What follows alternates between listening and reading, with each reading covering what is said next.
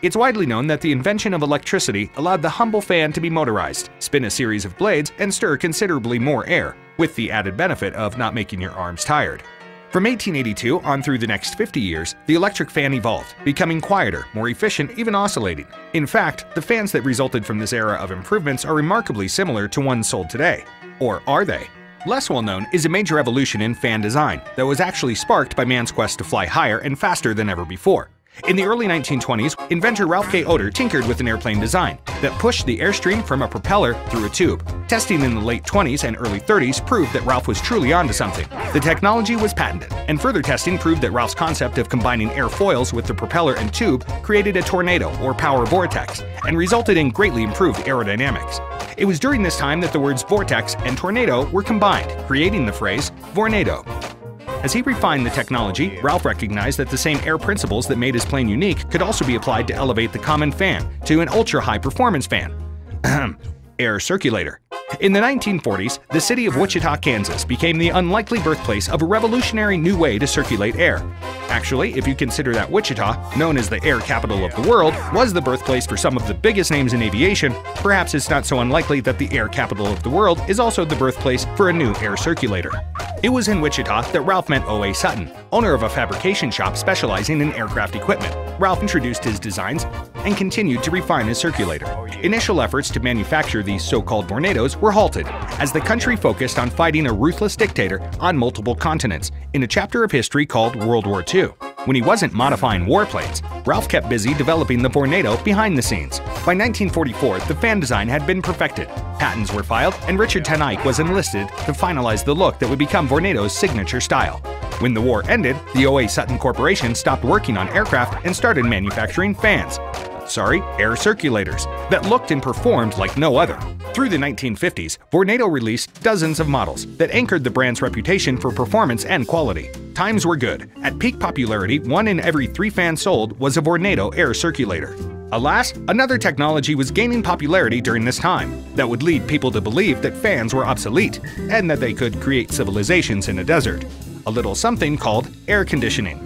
Despite a stellar reputation and an attempt to diversify, air conditioners put Vornado into a deep freeze until the products had all but disappeared from view, only to be found in antique stores and estate sales. In the early 1980s, Michael Cope, an avid fan collector, recognized that the attributes that made the original Vornado so effective were noticeably absent from modern fans. He realized that the Vornado brand could again keep people comfortable and allow them to save energy, despite the magical wonders of air conditioning. A new Vornado air circulator was built, using modern materials and styling. Though different on the outside, the new Vornado still incorporated the unique aerodynamics conceived by Ralph K. Oder so many years before. One needs only to look closely at a Vornado to see several major differences from typical fans. The first difference is the inlet guide cone that efficiently channels air to the fan blades and begins the tornado-like airflow. The second difference is Vornado's use of sturdy, deep-pitch blades that move more air than the shallow, flimsy blades of typical fans. Incidentally, when you try to move more air, you need a more powerful motor, which is why you may notice that a Vornado is heavier than a typical fan.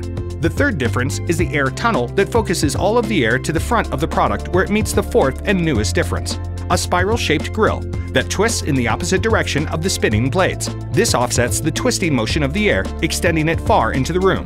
But why in the world does Vornado insist on calling its fan an air circulator? This unique airflow is called vortex action and allows a Vornado to push air across entire rooms, recirculating it along walls and ceilings in a constant pattern. A fan, on the other hand, simply keeps the air in front of it active, cooling only those that can feel the limited breeze. With a whole room circulator, everyone enjoys comfortable airflow, not just the guy that happened to sit closest to the fan, and probably takes the last slice of pizza too. It turns out that good aerodynamics create interesting possibilities for other products. For example, Vornado heaters circulate heat throughout a room, which means the heat never builds up on or around the unit, allowing it to stay cool to the touch, unlike many heater technologies that might be better suited to toasting bread than heating entire rooms. Similarly, products that humidify and clean the air are greatly improved through a focused combination of power and aerodynamics. Vornado's design and engineering teams create all products in Andover, Kansas, a suburb of Vornado's original home of Wichita. Here, Vornado continues to assemble many models for sale throughout the world. It is also from Andover that Vornado provides unparalleled product support, which is important because when you build a product that's so different from the usual suspects, you need a knowledgeable team to answer questions like, what's the difference between a fan and a whole room circulator? But, of course, you now know the answer to that question.